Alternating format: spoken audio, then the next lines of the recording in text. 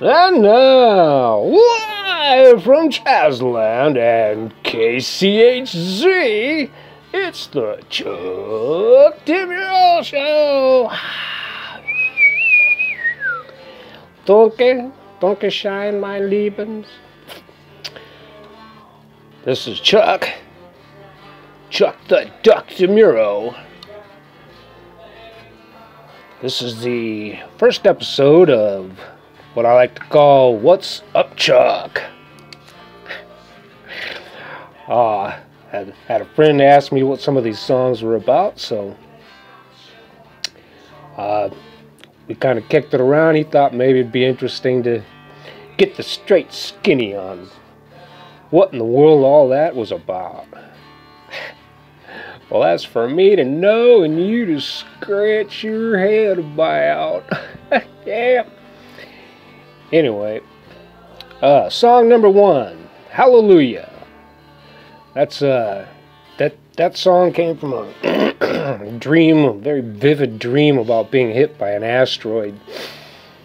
Where I actually ran in the house when I saw it coming at me. Ran in the house to get a gun, because I'm just that sharp. So I ran back out of the house in time to see it crash into me and end up writing a song about it. Song number two, The Ground.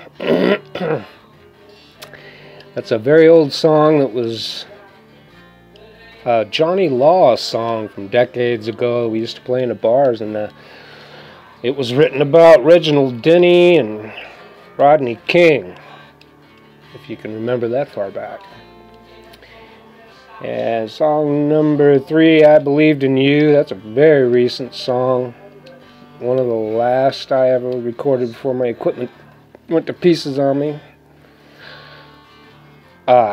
It was just bringing my massive classic rock prowess to bear on another whiny song about my failed attempts at love, I suppose. And song number four, Holy Moses.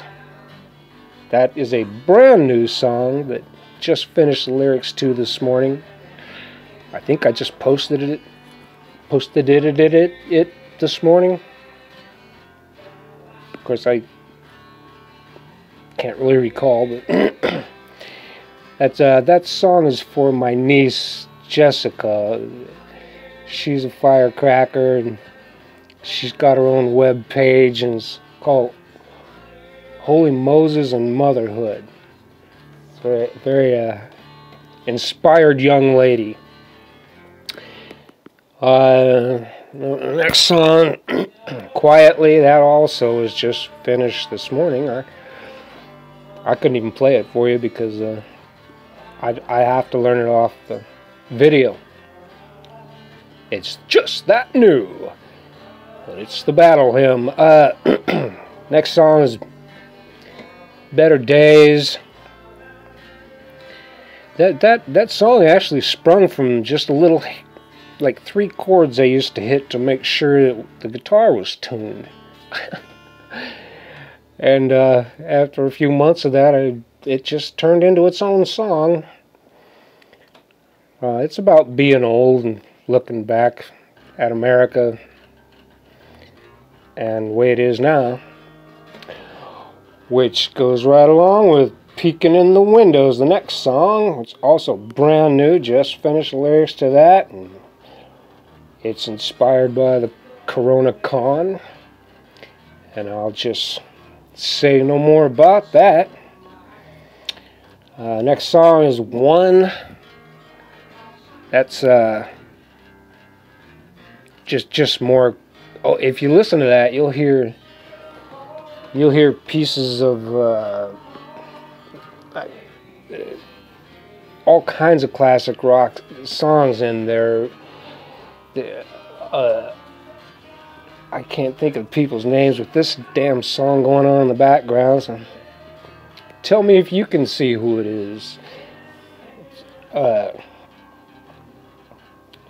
next song is Leave the Keys. And that is not a love song. That song was inspired by the letter I got from the filthy rich international bankers who swindled me out of my house, asking me to leave promptly and please leave the keys. And I won't say any more about that either. Trail of Tears. That's about my son's mom, Kathy Bo Bathy. And Disappear. That's about, I don't know if you've ever been at people's houses when they're like disciplining their children in front of you or fighting with their wives, and it makes you just cringe and wish you could disappear, you know. That's a pretty recent song. That's from just very recent. Next song, the last song is Walk Alone. And that's basically my life in a nutshell.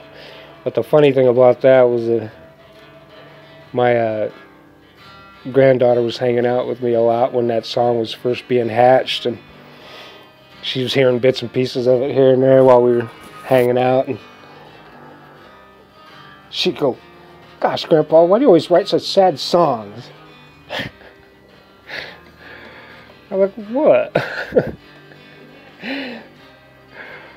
Me and her kind of shared the same struggles in our childhood, so even though it was about me, it sounded like it was about her, but by the time I finished it, some of it was about her. And that's about it for the first installment of What's Up, Chuck? Up, Chuck?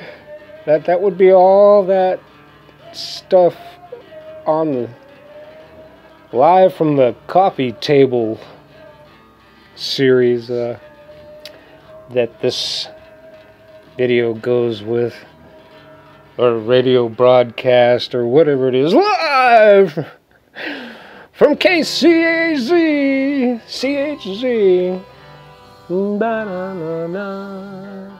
Alright, well, that's all the time we have for today, boys and girls.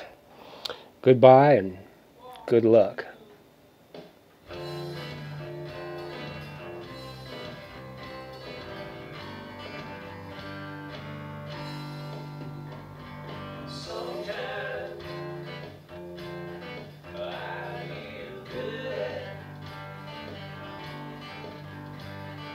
Just like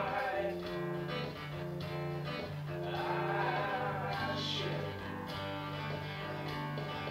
but there's times that I just feel like I've seen better days.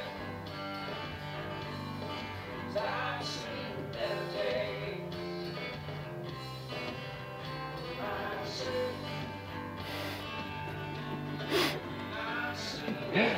As far as I can go, I guess.